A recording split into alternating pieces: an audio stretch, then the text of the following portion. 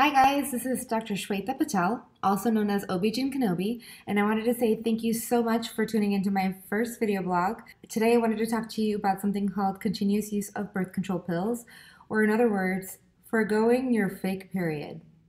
So let's start with what a real period is. Every month your ovary ovulates, and in anticipation of this glorious moment, your uterus primps out the pad and has a big party. If no one shows up to the party, then you pretty much need to break down shop and take down the decorations.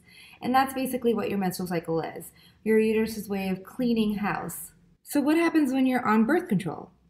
Well, you don't ovulate. They prevent you from ovulation, and that's how they prevent conception. As a result, you don't need to actually bring in the maid service at the end of the month. So why are the pills even there? And yes, that's my dog in the background. Say hi, Mimi. Having fake pills at the end of the pack made the rest of the pills a little bit easier to swallow.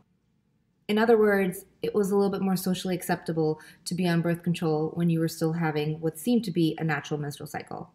Somewhere along the line, people started to think they actually needed to have those sugar pills at the end of the month and actually needed to have a withdrawal bleed. And if they didn't, that perhaps something really bad would happen. What are the cons of having a fake menstrual cycle? The period. A lot of women use birth control for reasons other than prevention of pregnancy.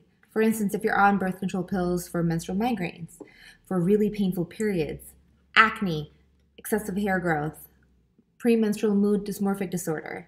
These are all conditions that are actively being treated by the pills that have hormones in them. It really does not make sense for you to actually take a break in the treatment of those conditions. What are the pros of having the fake period? A lot of women find it reassuring to know that at the end of the month they have a withdrawal bleed, which means that they're not pregnant. So to recap, natural menstrual cycles, important. They should probably happen at least 4 to 6 times a year, and ideally once a month. When you're on birth control, you don't actually need to have a period.